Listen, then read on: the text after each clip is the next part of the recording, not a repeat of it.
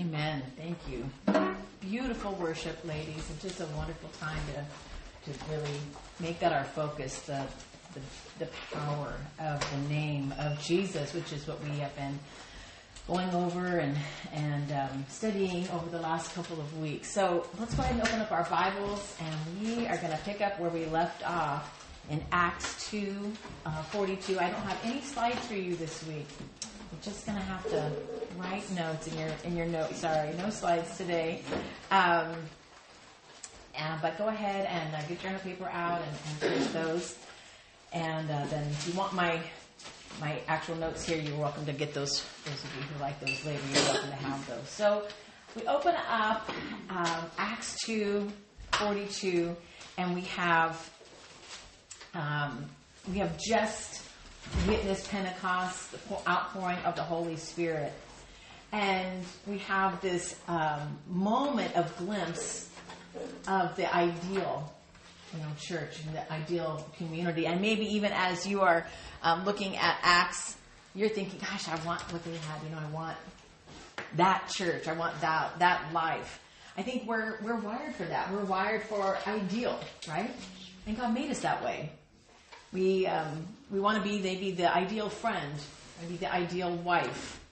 We read books about ideal societies even.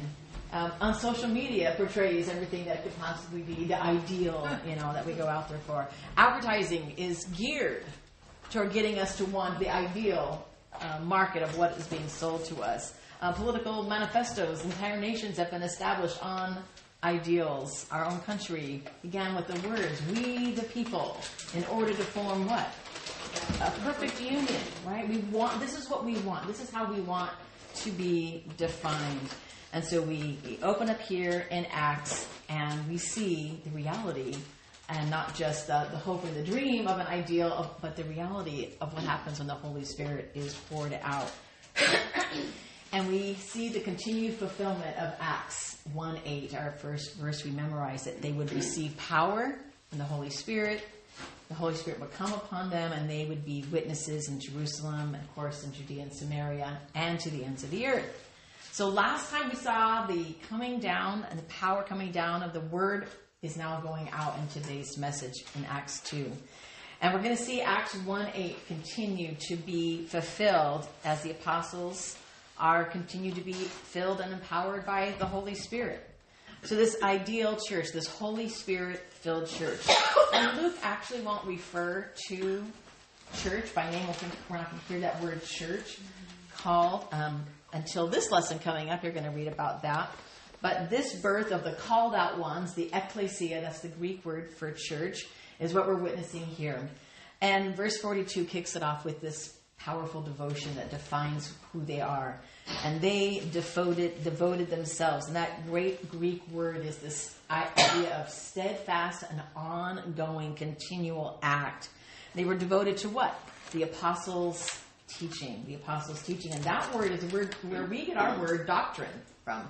So don't be afraid of the word doctrine. I actually heard someone say, "Oh, doctrine, I don't need that. I just love Jesus. I don't want to hear about all the doctrine stuff." Well, that is not what the ideal church was looking like. They were devoted to the doctrine or the teaching of the apostles. There was no written epistles yet. They had to get it straight from the apostles, and they were devoted to hearing that. And aren't you like that? When you're hearing someone that you really enjoy, or you're listening to a speaker and you're like, I just can't get enough of this, or even a great worship time, I just can't get enough. I want to absorb all of that. That is how this church was looking. So they were embracing doctrine, and what else were they embracing? Fellowship. You see that next. And they were embracing or committed to and devoted to the fellowship. And that's our word, koinonia. Maybe you're familiar with that word as well. And then also to the breaking of bread and to the prayer. So they're embracing and they're receiving and they're correctly responding to the outpouring of the Holy Spirit by being committed to doctrine, committed to fellowship, committed to the coming together, the breaking of bread, not only in just having a meal together, but in taking communion, and to prayer. And so awe comes upon every soul. Of course it would, because you're in this amazing Spirit-filled environment. Everyone's looking around going, this is amazing. This is exactly how I feel like it should be. When you see something and experience something that is so powerful, don't you just look at each other going, isn't this great? And just getting that affirming nod from everybody around you. So awe comes upon every soul, and many wonders and signs are being done through the apostles. And we're going to see the terata and the semia, wonders and signs, throughout the rest of Acts. He'll flip it around later, and he'll say signs and wonders, but you're going to see the same thing coming up throughout Acts, the wonders and signs. And all who believed were together. They had all things in common. They were selling their possessions and their belongings, distributing the proceeds to all as all had need, and day by day attending the temple together, breaking bread in their homes. They received their food with glad and generous hearts, praising God and having favor with all the people. And the Lord added to their number day by day those who are being saved. So do we see here an example of what the ideal church should be, in the sense that they should be having a political ideology?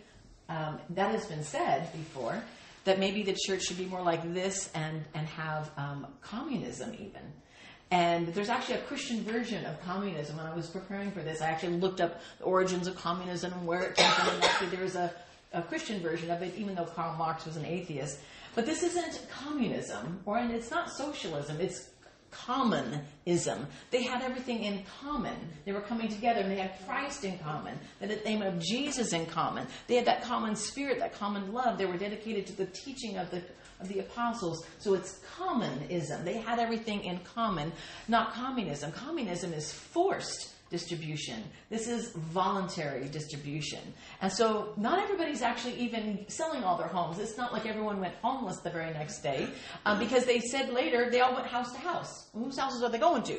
Someone had to hold on to their house. So they did do that. So they were meeting. So as God inspired them to do so, they gave and they met each other's needs. And there's something to be said about this pooling of resources in that church. And we see it here, and it's a beautiful thing to do, but it's temporary. We don't see this ongoing in the rest of the New Testament. And so there's a difference between a mandate and a prescription of behavior, a mindset and a description of behavior. And this is a description of what they were doing. This isn't a mandate of everyone should start a church, and this is exactly how we should be. Hebrews 10:25 is actually an example of a prescription. This is what we should be doing. Don't neglect to meet together, as some are in the habit of doing. Okay?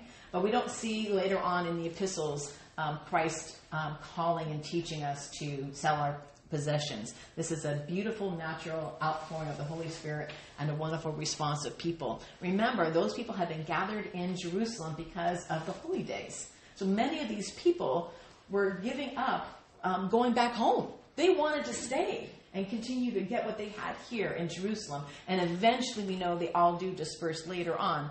But keep this in mind, this common spirit and this love that they had for each other, because we're going to see a big switch as that happens in Acts chapter 5 with Ananias and Sapphira.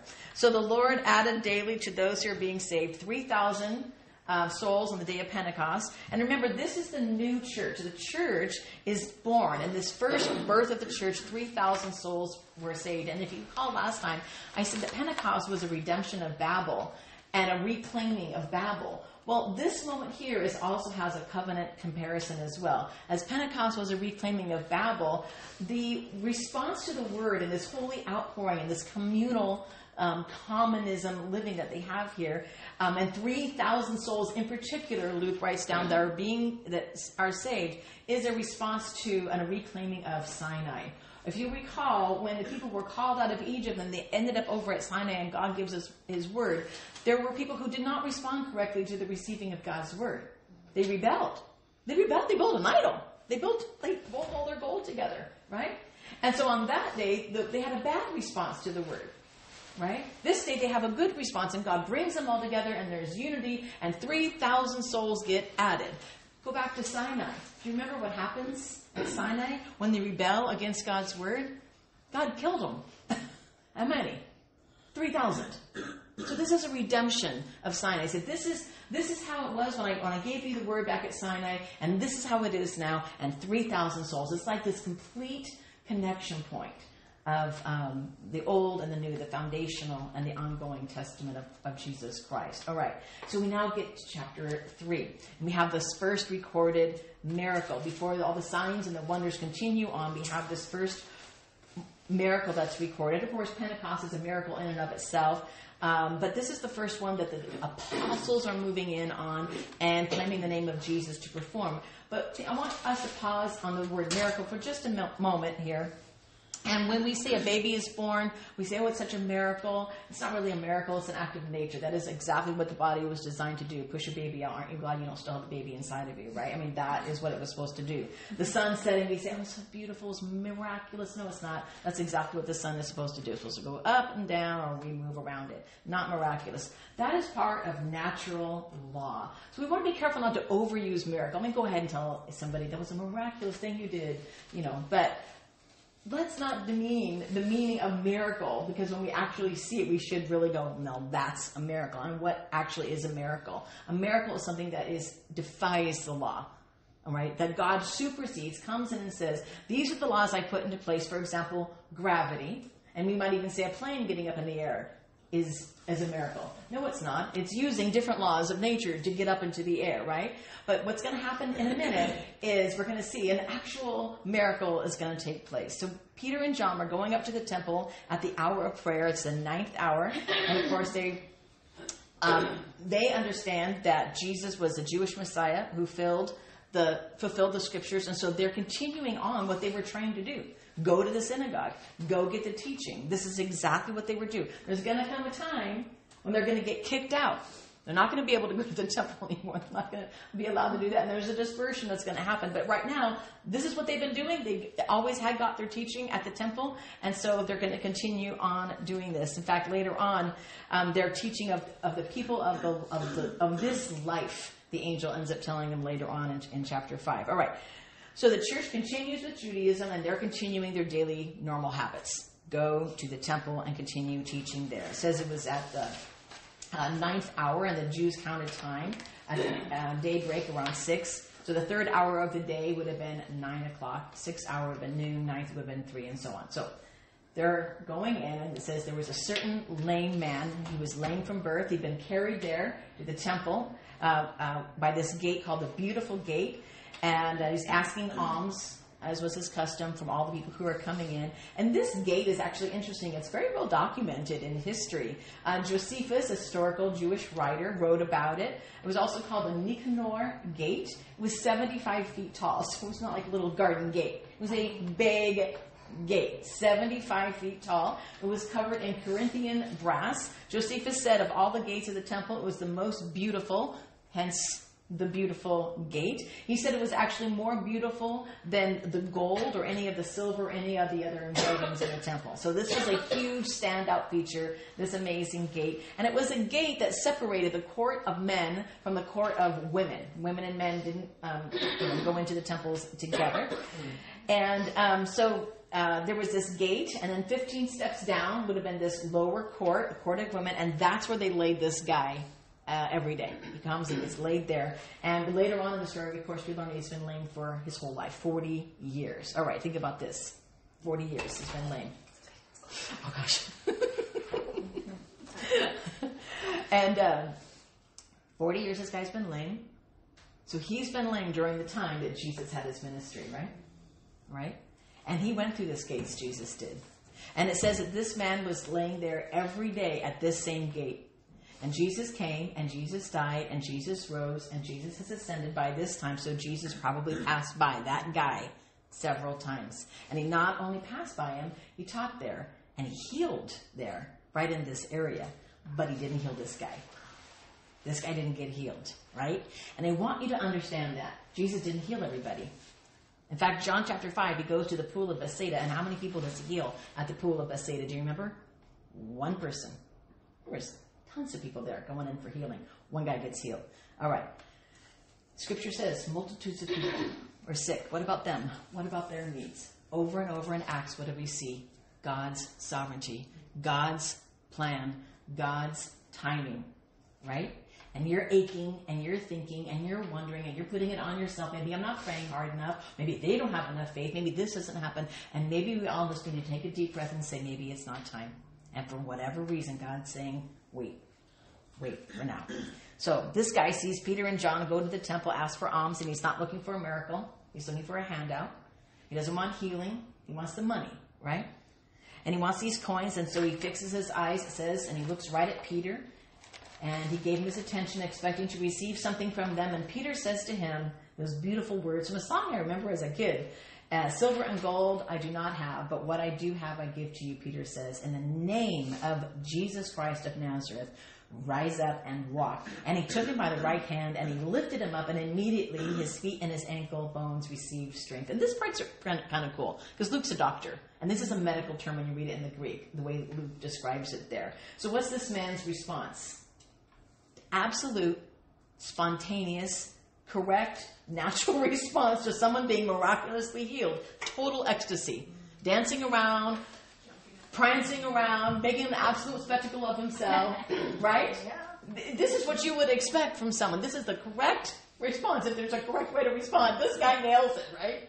Have you ever seen those audiences when someone wins? Maybe you're at a little thing and there's a function, someone calls off a number and they won some big prize, and you're like, who even won? And some little demure person in the back is like, me. And you're like, wait, you should be screaming and shouting and jumping up and down. I used to tell my students when they want to raise their hand, elbows to ears, get it up there. Let's let everybody know. And that's what this guy is. He's elbows to ears, and his feet, and his ankles, and his knees, and everything. And he's dancing around, leaping, began to walk into the temple. Listen to all the verbs that Luke uses here. Leaping up, stood up, began to walk, entered the temple, walking, leaping, praising. And the people saw him walking and praising. How could they miss him? And recognized him as the one who sat at the beautiful gate of the temple asking for alms. And they were filled with wonder and amazement at what had happened to him. While he clung to Peter, all the people, utterly astounded, ran to them in the portico called Solomon's. And when Peter saw it, he addressed the people, men of Israel, why do you wonder at this? Or why do you stare at us as though by our own power or piety we have made him walk? The God of Abraham, the God of Isaac, and the God of Jacob, the God of our fathers, glorified his servant Jesus. So back up a little bit. Solomon's porch, Solomon's portico, there were a lot of ways to refer to this in this temple area, was a double marble columned porch. And the reason why it was called Solomon's was because it was the last remaining part of actual frame of Solomon's temple when Solomon's temple was still there. It was the base of that was still there. It was enormous. And Jesus also taught here. And this is where many of the disciples would gather. It was huge and it was covered so people could get in there. Even if the weather was bad. So Peter sees this. He responds to the people, men of Israel, why are you shocked? Why are you marveling at this? Why do you look so intently as though it was us that was doing this? And I love how Peter says this. He says, the God of Abraham, Isaac, and Jacob. Why? Why doesn't he just say God did this? Because he knows his audience. He's speaking to a Jewish audience. That's how Jewish people referred to God. Yahweh, the God of Abraham, Isaac, and the covenant God. Not only that, look at this. He says his servant Jesus. His servant Jesus. You know why Peter does that? Because he's also a man who knows his audience. Again, because his audience was Jewish. And he was surrounded by people who knew what they were talking about. Scribes, Pharisees in their audience. He knew that. He knew how to address them and get their attention because he remembers that 4 times in the book of Isaiah, 49, 42, 49, 50, 52, and all the way to the end of 43, we call these the messianic songs or psalms in Isaiah. And so he speaks along these lines. So it kind of should be triggering in their mind to be thinking about the Messiah, Jesus. And he continues, whom you delivered. So he's got this great audience. He addresses it correctly. God, right? And they've just seen this miracle. They're witnessing this guy still prancing around and now clinging, probably shaking with joy and excitement, maybe double checking his ankles. And he shifts and he says, who you delivered over and denied in the presence of Pilate. I mean, that's just right to buzzkill right there. Just like, yeah, everything's great. And all of a sudden, slam, right to them. And you denied in the presence of Pilate when he had decided to release him, but you denied the holy and righteous one, asked for a murderer to be granted to you. You killed the author of life. And I love the choice of words there he uses, who God raised from the dead. We've got kill and life and author and God raising him from the dead. And to this we are witnesses. Because why? He's an apostle. And that was a requirement to be an apostle. That word there, author of life, is a fascinating word. And it's really interesting that Peter uses this word here. The word is archegos, and it can be translated prince. Maybe one of your Bibles might even say prince, originator, even leader. It's the first from which everything else comes afterwards, and the ESV translates it here, author. But it's more than just somebody writing. It's like the originator of everything, the author of life. The other fascinating thing, I want you to hold on to this little nugget about this Greek word archegos, is we get our word arch out of it. Do you see A-R-C-H, arch in there? And I want you to picture an arch, maybe a Roman stonework arch in your mind, and hold that into your brain, because that's going to come up again in just a moment. All right, so he continues, verse 16. And his name, by faith in his name, has made this man strong whom you see and know. And the faith that is through Jesus has given this man this perfect health in the presence of you all. And I love this verse because I said it wasn't the lame man's faith, it was Peter's faith, because the lame man wasn't asking for a healing. I just have so much faith that you'll heal me. He wasn't asking, he was asking for a handout. He wasn't asking for healing at all right?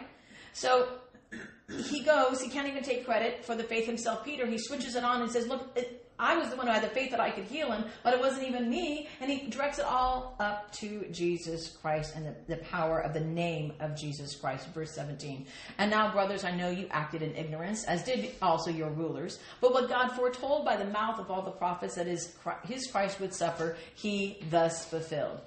He says, look, you're not ignorant anymore. You were ignorant back then. Jesus even said so himself, Father, what? Forgive them. They don't know what they're doing. But you're not ignorant anymore. What do you need to do with this information? What do you move on from here? How is your response?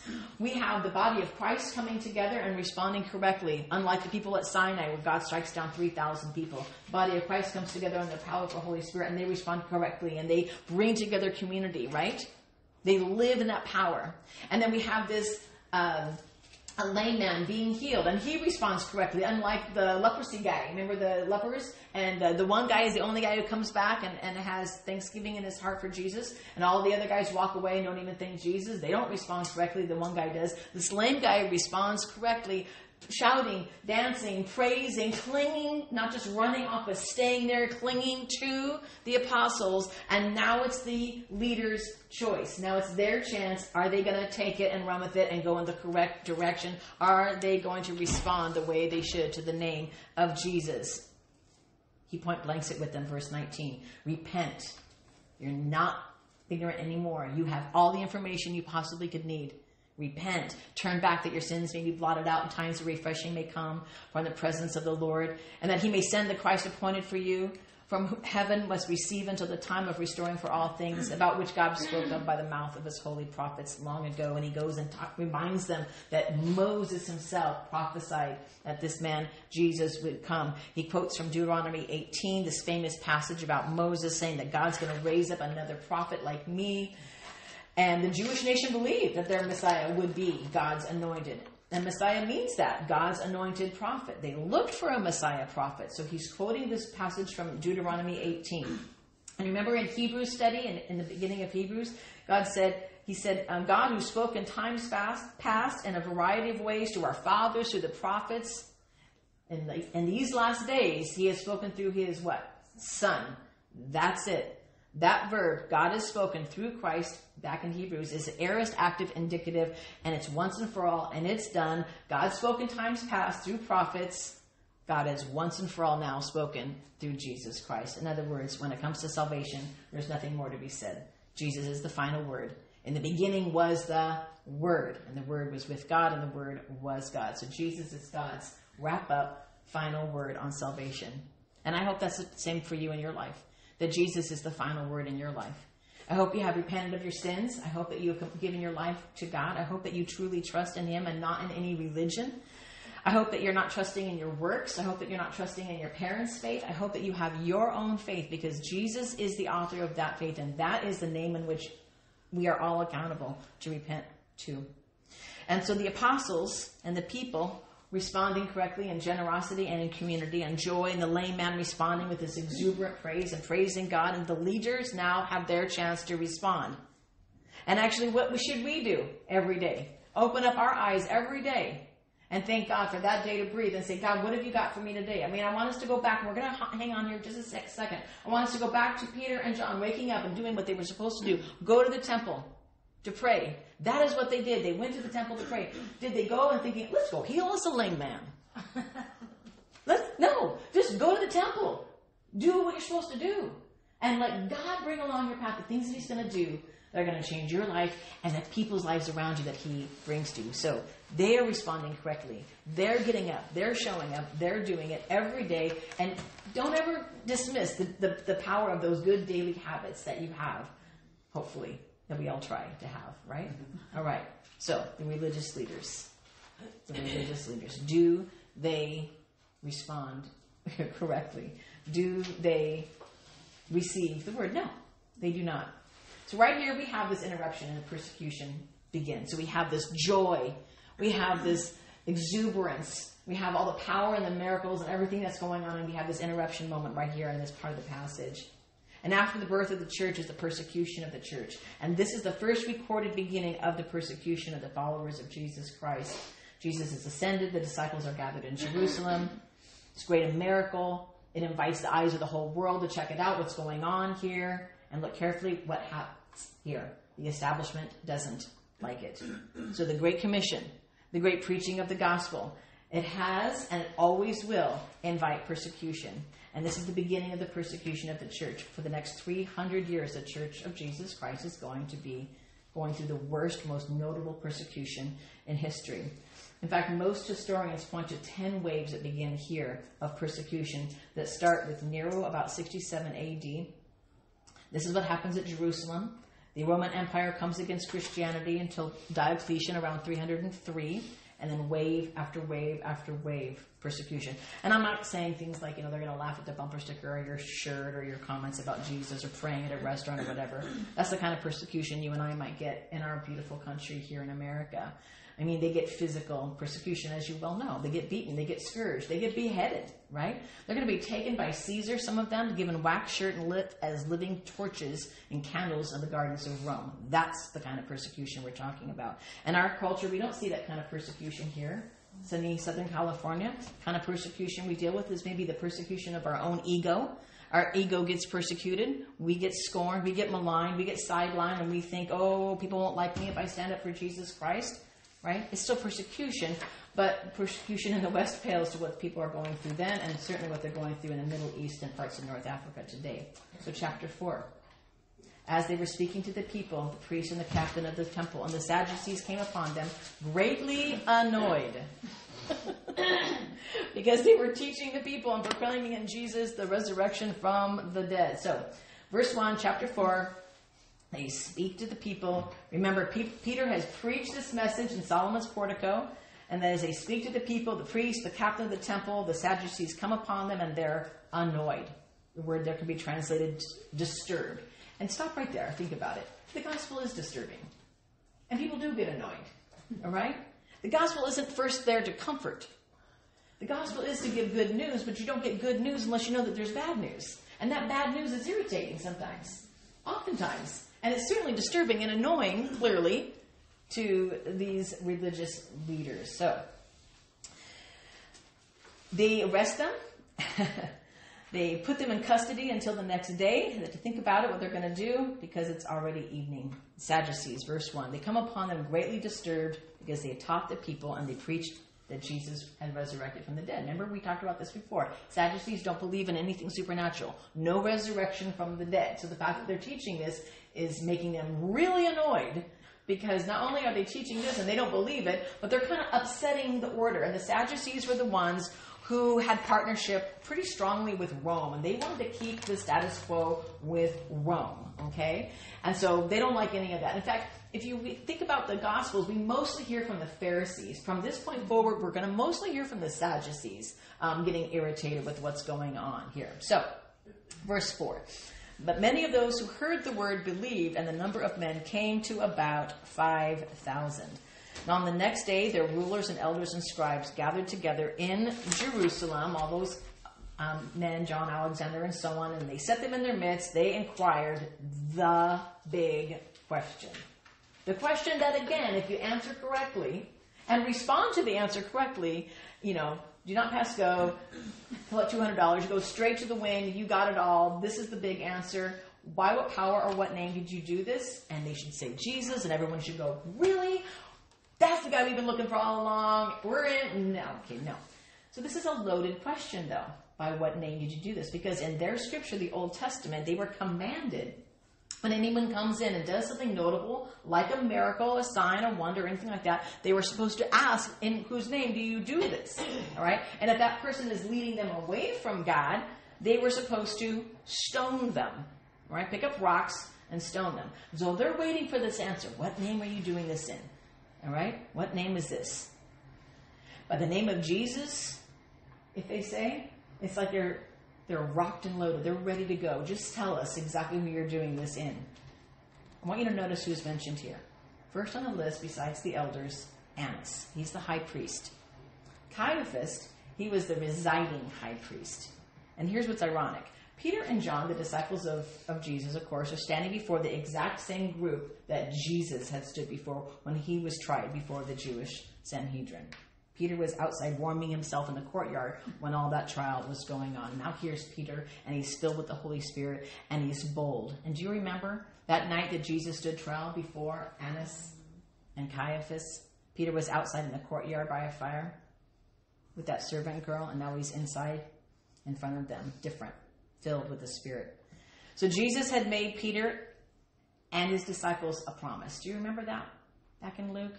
He said, don't worry about what you're going to say. Don't worry about what you're going to speak when you're called in before the authorities. I don't know about you, but if I had heard that Jesus saying that to me, I thought, I'm going to be called before authorities? That's what I would be thinking. And he says, don't worry when you're called before the authorities because you're going to have the Holy Spirit. The Holy Spirit's going to teach you what to say in that moment when you need it. And so this is that moment. He's right there, ready. And then Peter, filled with the Holy Spirit, says, rulers of the people and elders, if we're being examined today concerning a good deed, that Greek word there is actually benefaction. A benefaction. This was very important in Greek society, by the way. So he's actually using this word strategically because a benefaction in Greek and Roman culture, you don't mess with somebody who's doing a good deed.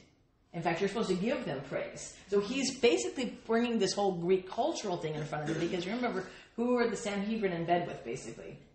The political leaders. They want to keep everybody happy. So Peter makes a big deal about saying, you're getting on our case for making this benefaction, this good deed, when you know darn well that the law of the land says don't mess with anybody doing a good deed, let them go, and praise them publicly, and you're questioning us publicly. Put aside the law of God and just the law of the land that you're kissing up to. So he's very strategic in saying it that way. You're concerning a benefaction done to a crippled man, by what means this man has been healed, let it be known to all of you and to all the people of Israel that by the name of Jesus Christ of Nazareth, whom you crucified, whom God raised from the dead, by him this man is standing before you well. All right? And he does something very interesting. He turns the accusation back on them. By what power? By what name are you doing this? He flips it on them and shows the absurdity of this entire mock trial, basically, that's going on before them. Here's a guy, he can't walk, and now he can. He's been in this temple for years. Since his birth, he's begged for alms, and we're on trial for helping him, for miraculously healing him. You're accusing us about this?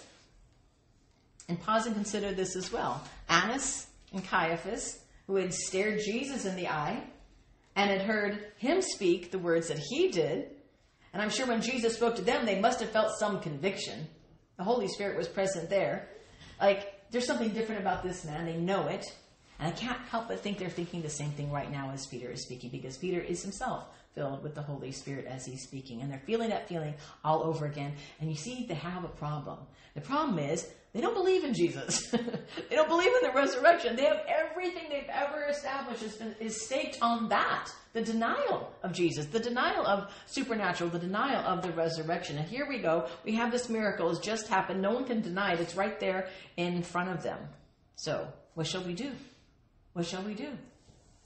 Well, I have an answer. Believe in Jesus. That's what you should do. All right, at this point, Jesus was dead and now he's alive. A lame man can now walk and leap and praise God. You should believe in Jesus. That's what your response should be. But it's amazing how deep unbelief will go. And so they have a problem. And the problem is Jesus. The one that you killed, Peter says. This man, verse 10, stands before you whole. Now, here's the principle. The greatest argument for the power of Jesus Christ in his name is a changed life. That's the greatest argument. A cripple can walk. The greatest advertisement that Jesus could ever take out, the greatest advertisement ever for the gospel is to have a life changed. All right? You can argue, you can debate, you can discuss, but it's a changed life that makes the difference. You can't argue with, I was once blind and now I see. I was once lame, but now I walk. I was once a selfish son of a gun, and now I am unselfish and giving and patient and kind. It's a changed life. All right? Verse 11. This Jesus is the stone that was rejected by you, the builders, which has become the cornerstone. Of all scriptures he could have brought up to point to the Messiah, why this one? He's standing in the temple.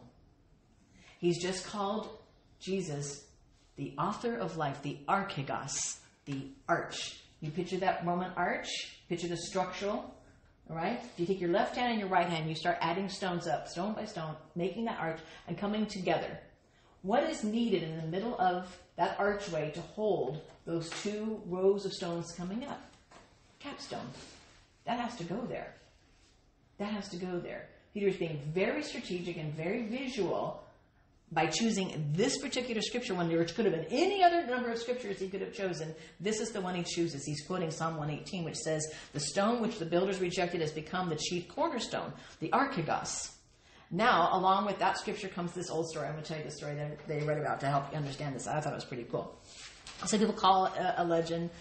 Maybe it's an actual story, but they tell it when you take your tours in Israel. Some of the tour guys will tell the story. The legend goes like this.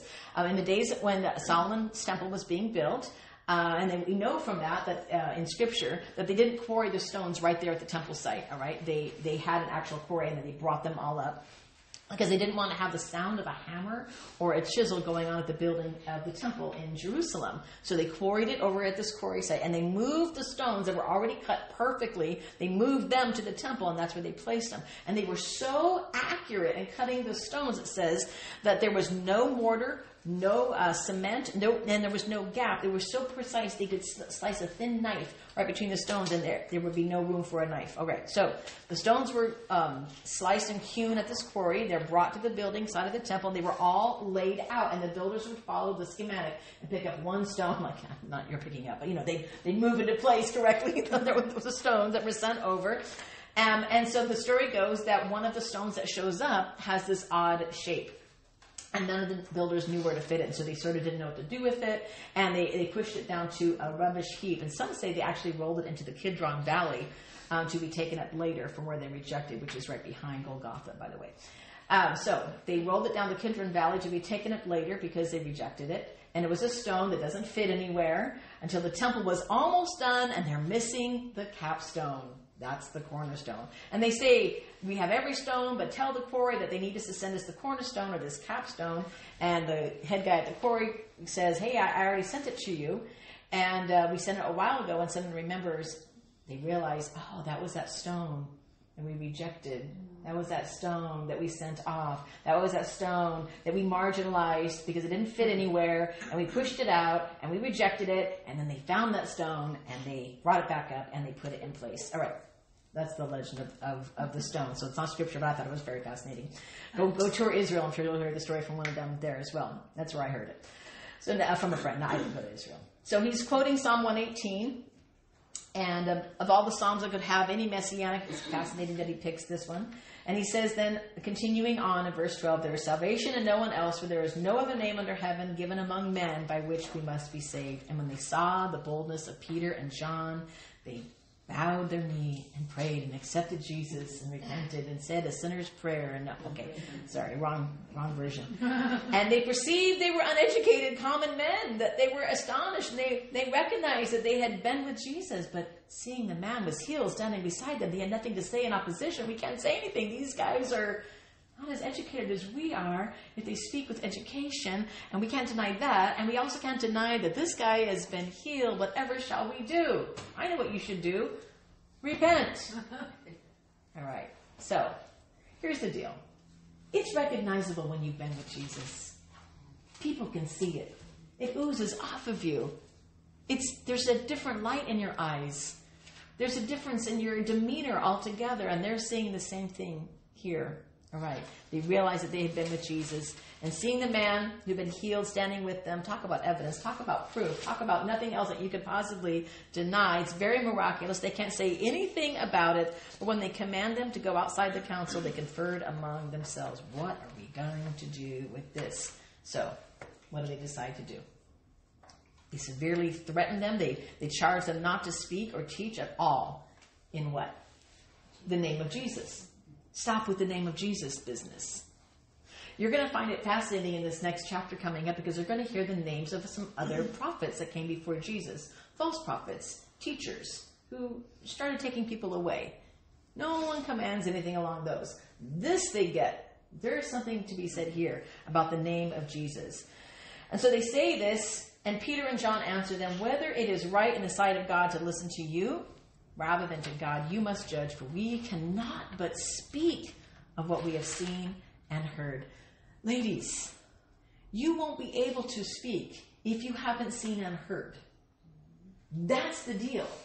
They have experienced the Holy Spirit. They have been in the presence of Jesus Christ. And we, you, I, all of us have the opportunity to do that as well. As we come to the Word of God, you will be able to say, this is what I've seen in the Word of God. This is what I've heard in the Word of God. This is what I've seen in the testimony of the women and men in my life. No one will be able to deny that. But be in the Word.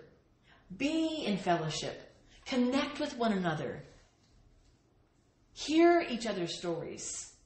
Bounce back and forth from each other so we can get this. Read the powerful biographies of men and women who have gone before us. All right? Because like Peter and John, you will be able to say, we cannot but speak of what we have seen here. Nothing will be able to stop you. All right? So the Sadducees, they did not expect to hear that.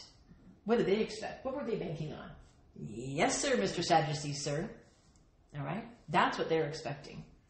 But Peter and John appealed to a higher court, a higher supreme court than their court, the courts of heaven, the throne room of heaven. And whether it's right in the sight of God to listen to you more than God, you decide. You judge. We cannot but speak the things which we have seen and heard. Now, what was the issue to the apostles? The issue was, what is right? What is right? That's the issue with them. We're going to do what's right. We're not going to do what's safe. We're not going to do what's popular. We're not going to do what's easy. We're going to do what's right. All right? How do they have that level of conviction about what's right? They have the Holy Spirit. God had told them, I will speak. I will give you the Holy Spirit. I will enable you to be bold in that moment. That is available to all of us today as well. If there is a way for Peter and John to obey both authorities in heaven and earth, then they will do it, because we know that's what the Word of God says. But they say no. Whether it is right for us to obey you or the Word of God, you can judge, but we will speak. And verse 21, and when they had further threatened them, they let them go, finding no way to punish them because of the people, for all were praising God for what had happened. And then Luke reminds us that the man who had the sign of healing was more than 40 years old. And let's review that again. How long had he been lame? His entire life. 40 years. Remember, he'd been at the temple when Jesus was teaching, when Jesus was healing there. So you think Jesus healed everybody he saw? Everybody's sickness was healed? No. You think Jesus was like, catch them all, Pokemon, oh, I missed one, and go get this guy over here? No. He walked right by that guy. Did not heal him. I don't know why that part just really hit me as I was preparing for this talk today. Because I want healing in my life. And I want it yesterday. And I know you do too. I know you want it for your friends and loved ones. But Jesus walked by that guy.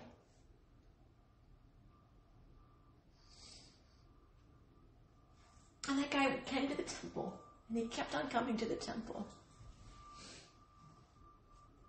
And then Peter and John, in response to the power of the Holy Spirit, did it too. And they went to the temple.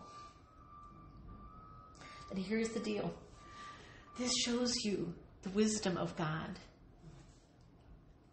This is the perfect time, listen, for the maximum glory of God. Could Jesus have healed that guy anytime? Absolutely. Absolutely. This was the time. This was the maximum glory to God. Right there in Jerusalem in that very moment. And all the people, all the leaders, Peter and John and all the apostles get this confirmation, get this miracle. And they have to deal with the power of the name of Jesus in that moment. Because God did not heal that man in that moment. So Jesus walked by that man at the temple during his ministry. And I bet he was thinking, oh, your day is coming. You hang on. Your day is coming. Ladies, there is power in the name of Jesus, but we do not wield it in our time. There is power in the name of Jesus. And it's God's wisdom, God's time. That does not mean we stop, we hold back, we wait, we second guess, we wonder, maybe I don't have enough faith, maybe I'm not praying hard enough, maybe I shouldn't have done this, maybe I should have done that. We say go to the Word of God and we continue to, go to the temple. Keep praying. Do the things. Right? And trust. And maybe Jesus, you feel like he's walked by you and hasn't reached out to heal you. And maybe he's thinking like he knew back then. Your day's coming. Your day's coming.